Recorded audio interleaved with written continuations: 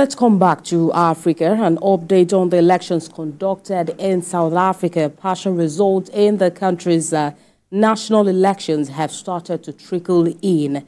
Recall that South Africans voted on Wednesday in what many view as the country's most contested election since the 1994 democratic elections. The final results are expected to take days, with the Independent Electoral Commission saying they will be delivered by Sunday, although they will come earlier. South Africans are waiting with bated breath to see if their country, Africa's most advanced economy, about to enter a new era. With 52 parties on the ballot, voters had plenty of choice at a time where there has been a growing discontent over how the ANC is governing the country. Tagbo Agbazwe, Director, Pan-African Center for Policy Studies in Johannesburg, joins me to discuss the South African election. Good to have you join us. Good afternoon. Greetings. It is indeed a pleasure to be here with you. Greetings, viewers. All right, let's begin with what you make of the ANC struggling to get a clear majority after about 30 years of dominance. What has changed? Well, I think the unfulfilled promises around economic empowerment, especially for the majority of the Black population.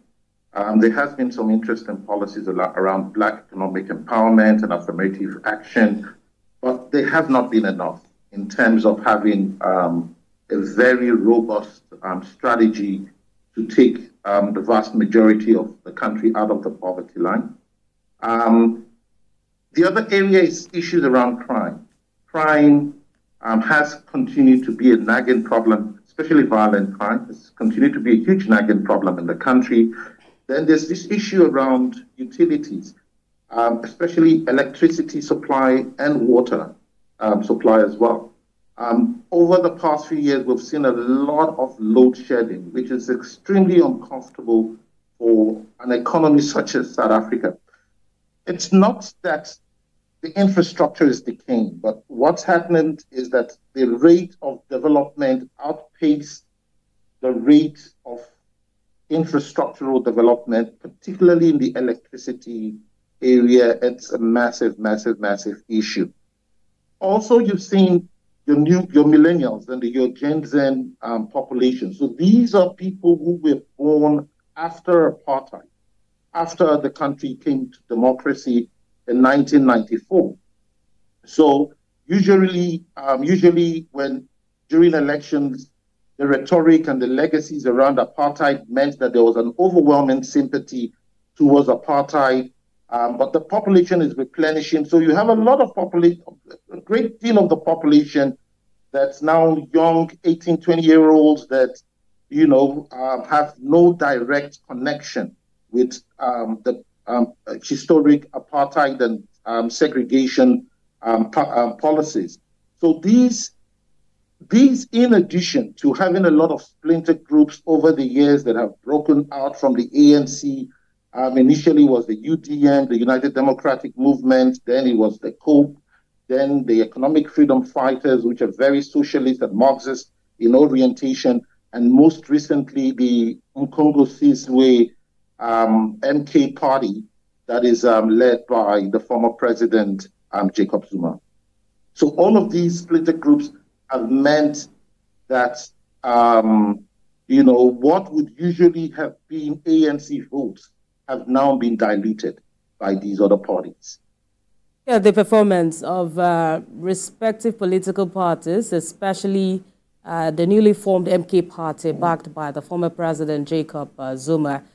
Were you really surprised about the polls? And we know that if the ANC does not get at least 50% of the votes, they may need to resort to a coalition. What sort of coalition do you expect now? Well, the thing is this, is that if you look at prior, most recent municipal elections, where the ANC struggled in the large metropolises to get to get a majority of the vote, all the other major parties have shied away from forming coalitions with the ANC. They rather decided to put all their fish in one basket apart from the ANC.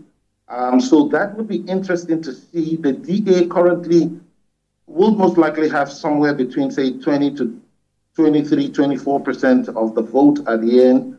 Will they be able to form a coalition? The DA has, it is reported that they've signed the memorandum of understanding with 10 other smaller parties.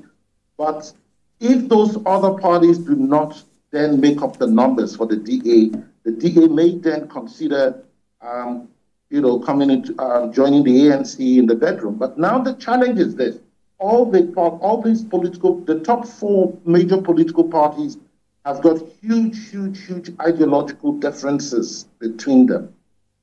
DA is seen to represent, your white capitalist, section of the society, your EFFs, your economic freedom fighters are very socialist and Marxist.